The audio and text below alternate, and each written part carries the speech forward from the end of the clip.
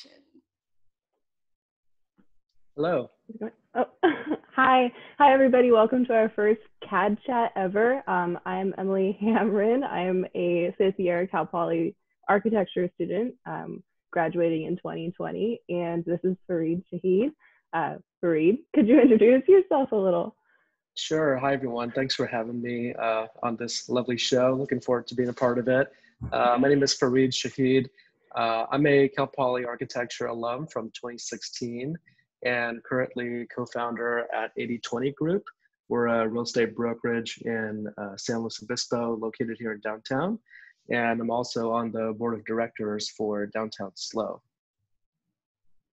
Thanks for the introduction. So I guess the first question I have is, how you found your path founding 8020 Group? Sure, yeah, 8020 Group, we founded the company about a year ago, actually. It was March of 2019. It kind of came to be through my work at another real estate company here in town. And pretty much I was there for about 4 years. And through those experiences and the people I met and some of the partners that I was working with at the time, we decided to take the leap and start our own real estate brokerage. And we've been around now for about a year, like I was saying, and we're just under 10 people. So it's been a great year of growth, and we're working on a lot of exciting projects right now and many more to come in the future. Mm-hmm. So what skills did you find essential for leaders and entrepreneurs like yourself? I think generally in business, the most critical skill to have is just adaptability. The world changes a lot every day, and I think you can see that pretty keenly during the whole COVID crisis happening, and a lot of companies are able to swiftly adapt and step up as leaders, and a lot of companies are kind of quietly going into the shadows and becoming not very relevant. I think it's more relevant for restaurants right now. You can kind of see half the restaurants have disappeared, half have restructured their businesses to provide value to the community in different ways. So I'd say adaptability is one, creativity, and just critical thinking. I think in school, a lot of the times you're taught to just follow the rules and just kind of do this. It's a very linear approach. And I think one of the best things about architecture school is it's not a very linear major. It's a very creative one, and there's a lot of answers to the same question, and there's a lot of solutions for the same problem. And some of the best things about the major is that we're not doing these multiple choice questions. We're doing studio projects, and that really lets you dive deep into the problems and provide really unique solutions towards them. And that mindset translates very well to many things, including business. Mm-hmm. Yeah, true.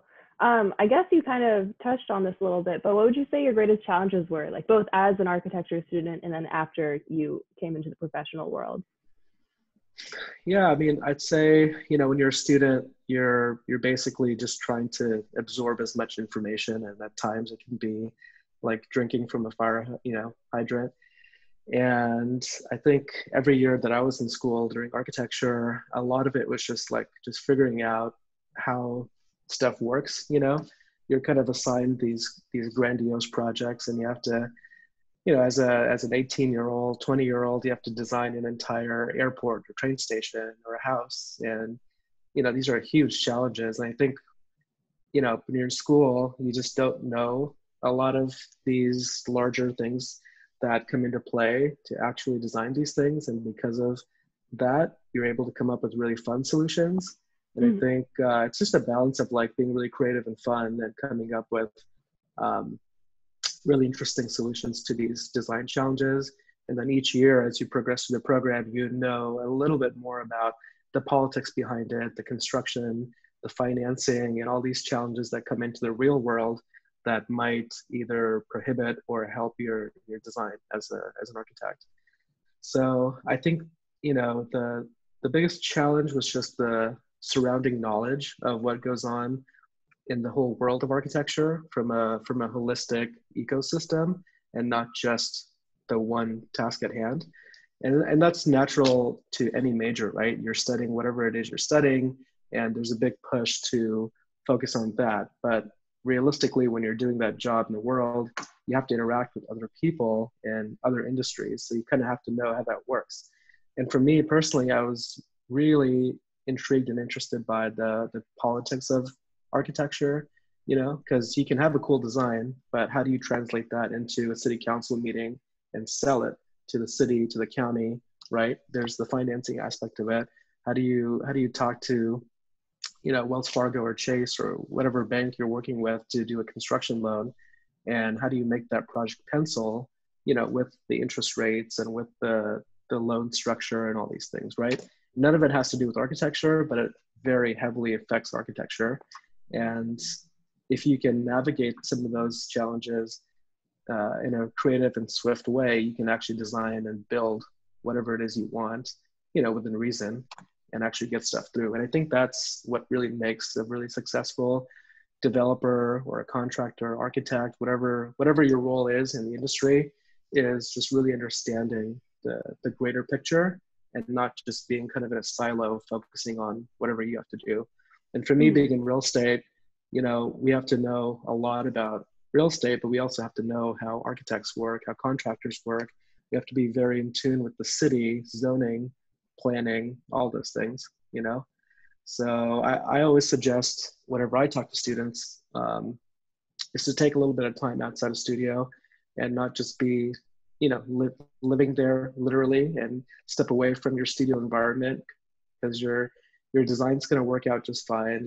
Don't freak out about some of these crazy deadlines. Just get it done, but also keep in mind other factors at play. Because if you really want to add value, it's not just about creating nice renderings and cool floor plans. It's about getting it built, getting it financed, and getting it passed in a political atmosphere. Yeah. I mean, I'd say that really resonates with me too, with architecture. I mean, it took me up until my 5th year to start learning about the professional practice. And it's a little scary, to be honest. So I'm a little nervous about taking those first steps into the real world after graduating, where it's not all about the cool money shot, Yeah, exactly. Yeah, and some of those practice classes were my favorite.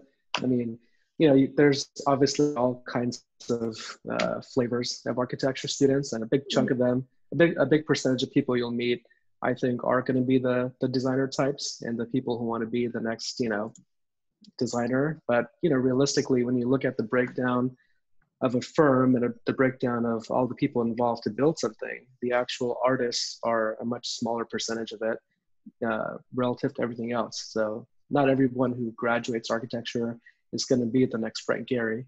So yeah. I think you just have to be realistic with that. Yeah, and it's okay. It's just okay, I think, to aspire to be someone who's more focused on the project management or the financing or the business side of it, just as much as it is to aspire to be the next big designer, because you need all those, to make it happen. Mm-hmm. Yeah. And I think sometimes in studio culture, it's looked down upon to not want to be the designer, but be focused more on other things. But that's okay. You just kind of have to realize what you're into and be confident with it and defend it. Because when I was at Cal Poly, I was not involved with a lot of the design related activities or clubs. I was hanging out in the College of Business for all my extracurriculars and clubs. Oh, okay. So that's how it brought you into 80/20, right? To the focus on the business side instead of, oh, okay. Interesting. Exactly.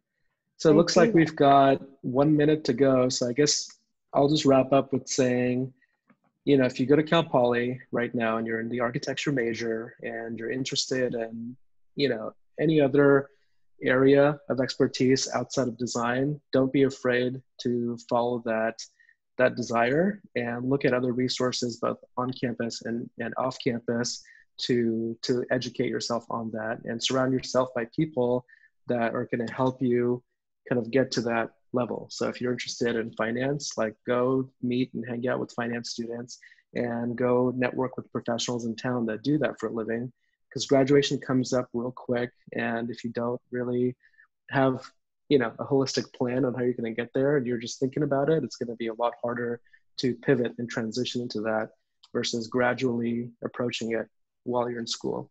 So that would be my advice. Yeah, I mean, that was my last question, so I guess it wraps up pretty well. So you said we have 1 minute left, or I guess. I think that was it. Okay, well, yeah. Thank you everyone for looking at our first CAED chat, or CAD chat, I guess. More to come. Thank you, Faríd. Thanks, Emily.